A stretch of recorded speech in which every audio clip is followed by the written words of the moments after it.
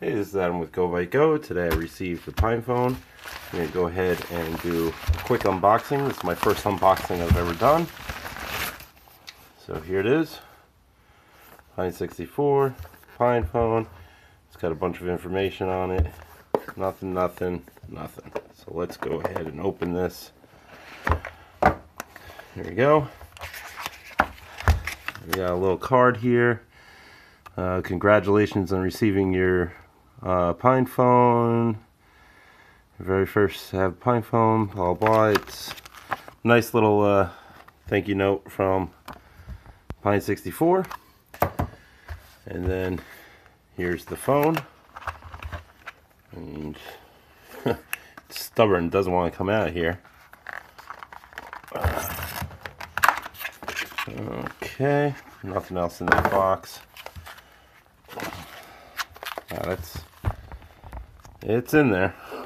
Here we go. Okay, here's the phone. You get a nice cable. Nice red cable. Here's the phone. Let's go ahead and see if we can get it out of here. There it is. That's pretty nice. And it has what Lucas was talking about with the, I don't know if you could see it there, the little Pinephone symbol. That's the only markings on the phone. Alright, we'll go ahead and boot it up. It's very lightweight. A lot lighter than I thought. Oh, that's right. They have the battery is taped off, so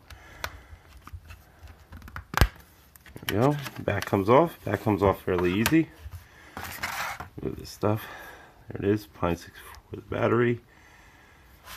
Let's go ahead and get this battery out of here.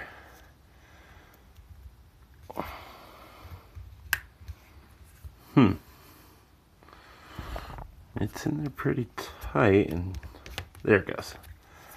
Okay, yeah, there's this little piece of tape for the contacts of the battery. So let's just pull that off.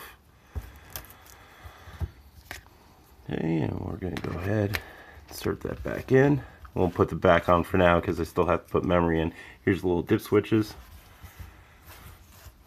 Okay, let's go ahead and see if we could turn this on.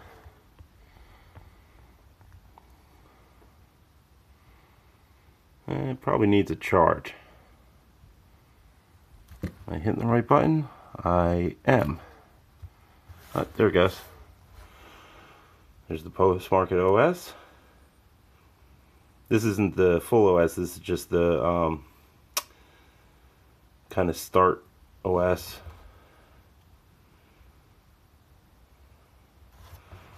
There we go, factory test.